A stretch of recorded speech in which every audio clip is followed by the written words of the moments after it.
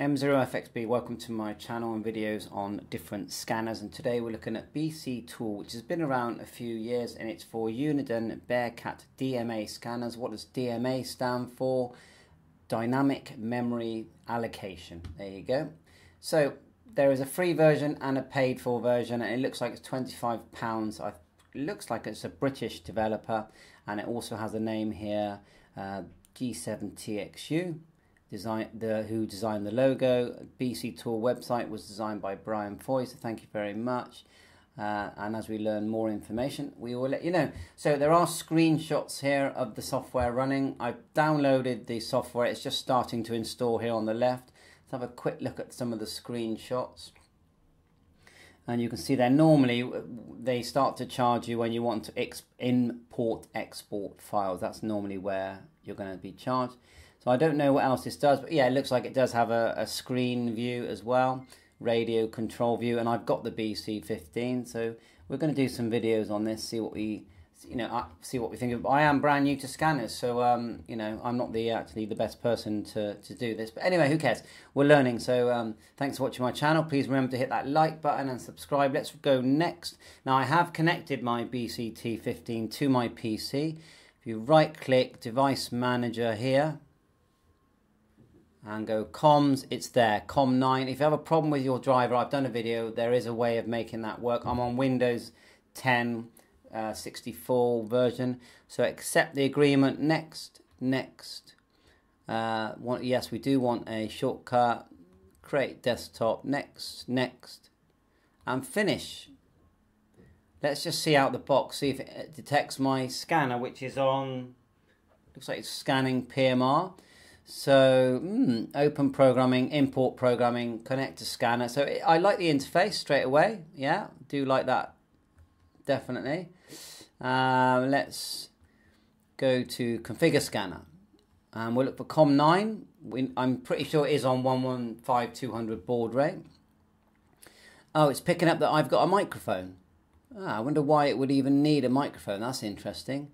And description, my scanner, that's fine. I'm going to change that to just slightly to BC15. Save, and then anything else. You select unit number. Well, it's only showing me one. It has got a quick link for Device Manager, which is handy. Click OK. Now, are we connected? It says here no scanners connected. So tools, options, scanner ports. Yeah, say click OK. File, program. Let's do the whole read and write, see what it does. What's that one there? Connect to scanner. There you go. I just clicked that. It's working. It hasn't mentioned any purchasing of anything yet. So it says I'm connected. PMR. Okay. Next thing we're going to do is, let's go download from scanner. And these are some of the things I've been just playing with. Not sure what these are. Dangerous crossing. I don't know what that is. So I'm just going to click select all and click OK. So it's going to import what's on my scanner, which I've only had for a day. So I've just been importing random stuff. What's it got? Auto here, FM, NFM, FM, all at the top here. There's a frequency there. We've got options here, 1, 2, 3, 4, 5. Is that the screen keyboard? Let's let it import. But we're having fun. This is why I like scanners. You can just connect them and just play around with them. I can see a logging here, recordings, scanner settings. There you are. It's found everything. So let's double click. And look, there's all Bristol Airport there. Locations. I don't know how that works. Logging. Let's see if it does do, live logging if we were receiving anything, which we're not at the moment. Well, I think we'll do that for, oh yeah, I've just turned down the squelch and straight away there's some live logging. We've got some notifications coming up here as well, my scanner system. Oh yeah, look, you get notifications when it receives something. That's good. I'm just, as I'm turning it, I'm guessing you can turn off the notifications. But look, that's showing that. Radio UID, I don't know what that is. Current status, yeah, telling us what we're doing. Band scope is only available in BC, you pay extra for the band scope. There's a screen, that's worked straight away. Can we make that bigger and smaller? No. So, right, well that's good news. We can control straight away. Menu. Yeah, and I'm looking at my scanner. That's very handy. Go to settings. So yeah, my initial impressions are I like it. We can't click on the screen, but can we click to select? We normally press the function button. So is that this one? Yes, that's it. Set backlight. So click mute. There's function there as well, but we'll just go click serial port. Yes, it's doing that. And then the back, how do we go back? Before we were pressing menu, weren't we? Just go menu, menu. Yeah, that's working. We've got the light on, off, and dim. Yeah, that's worked.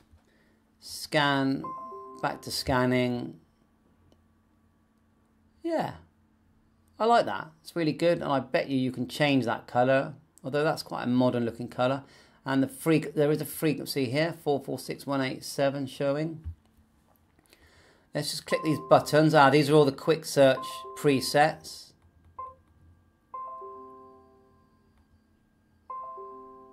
It's only showing 25, which is here. Programming, logging, tools, calculator, options, colors. Let's choose a color.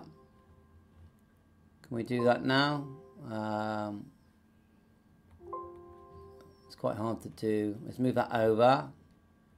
Options, colors. Click OK. Let's do a LCD color. Let's just choose one.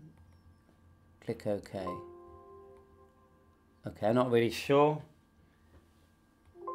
But anyway, we can... Oh, there it is there. It stays the same on the actual device. Why did that vanish? Not sure why that vanished. But, okay. I think that's enough for now. We've got more to learn. Read and write. Thanks for watching my channel. Lots more to do. 7.3. But it seems good to me for free. It seems good. Not sure what that does. 7.3, all the best.